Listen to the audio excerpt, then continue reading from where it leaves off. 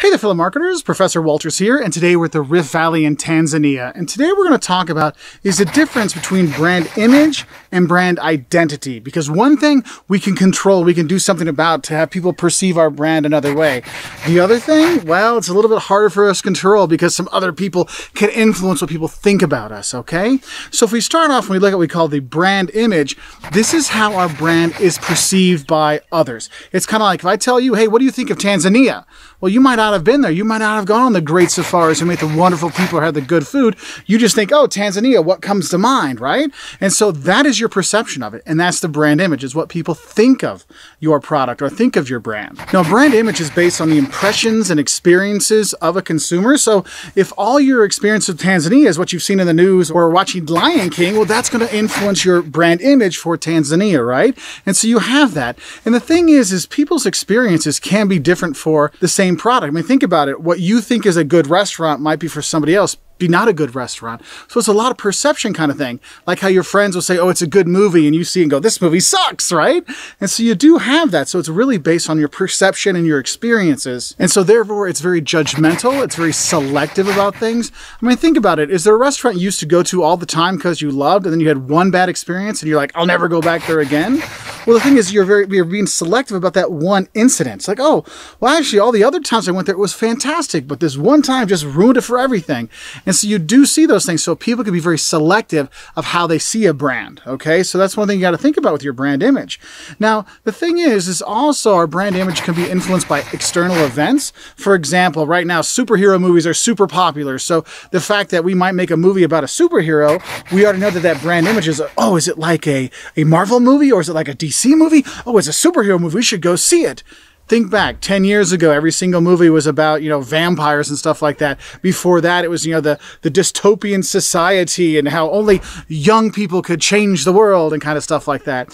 And that's where you kind of look at it is this is really influenced by these external events. And that's what's popular right now. And so people do that, and that will influence your perception of a brand. And the thing is, a brand image is very difficult to manage because it's not these are things that are out of your control. How do I let people know that, the Professor Wolters channel will really help them unless they watch it? They can just think, oh, it's a boring marketing channel. Why would I ever want to do that, right?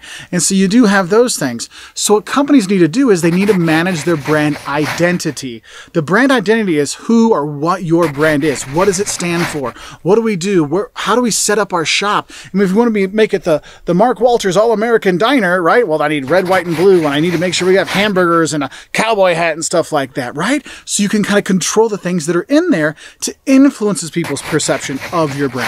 And so we can also put in the actions and performances that we think are important to get that brand identity across, that look, we're a very helpful brand, right? And so how do we make sure people realize that? We put in guarantees. We have super helpful people that are going to be there. We answer questions within 30 seconds, and we answer the phone call by the second ring. You're doing these things that will then influence how people might see your brand image, because you can control that brand identity. We're going to do all these things for our brand identity so people will see this is what we're doing. Now, if they take it that way, that's another thing, okay? That's one of the difficulties of it. But the thing is your brand identity is what you can control. You can do things to make it a better experience for people, and hopefully that will transfer over to the brand image.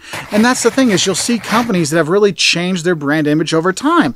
I remember when I was a kid, Honda and Toyota were not seen as good cars, but what they did is they started making better cars, better design, longer lasting, and then over time, doing that with their brand identity by making better cars, the brand image changed. They were no longer seen as bad cars. They were seen as good cars. And so the brand image really did change, okay? So they kind of both influence each other, and we do need to keep control of these things as much as we can. So do what you can to make sure your brand identity is really showing what your brand stands for, and then hopefully that will influence into the brand image so consumers see that same thing. But just realize sometimes it's out of your control. It could be that someone just had a bad experience at one of your restaurants and they'll never go back again, and your brand image is kind of destroyed from them. But hey, that's just the way it is. Anyway, it's getting dark here, and I want to go, spend a little bit more time looking at the Rift Valley. So I wish you all the best. We have all kinds of fun videos on Tanzania on our other channel if you want to check that out. But if you do like marketing videos like this, do subscribe. We hope it can help you out. Bye from here in Tanzania.